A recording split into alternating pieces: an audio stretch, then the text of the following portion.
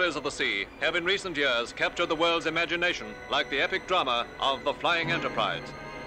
Battered by raging Atlantic gales, the American freighter drifts helplessly 250 miles off the southwest coast of Ireland. A small vessel, just over 6,000 tons, the Flying Enterprise, bound from Antwerp to Baltimore, struck raging seas soon after leaving the shelter of the English Channel. And when mountainous waves flooded her hold, she developed a dangerous list to port. Distress signals soon brought other craft standing by the Flying Enterprise, and her Danish skipper, Captain Kurt Carlsen, then ordered his passengers and crew to abandon ship. Most of them had been clinging to the higher side of the stricken vessel for 48 hours.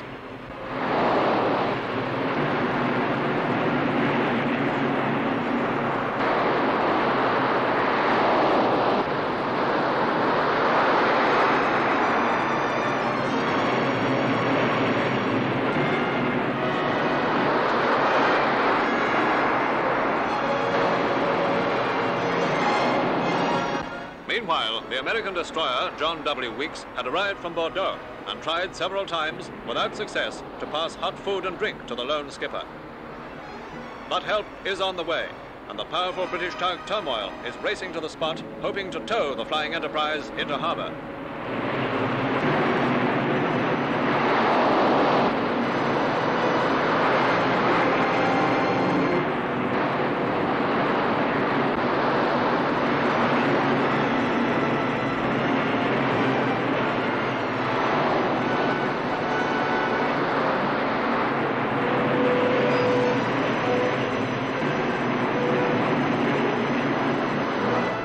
A message at dawn says the freighter, still pounded by heavy seas, is now pitching over to 80 degrees, and any wave may spell final disaster.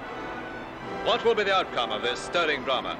Can the tug Turmoil bring in the helpless vessel, or will cruel Atlantic storms claim yet another victim? Whatever the fate of the freighter, the heroic lone vigil of her captain, and the story of his courage, perseverance, and faith will be told as long as men go down to the sea in ships.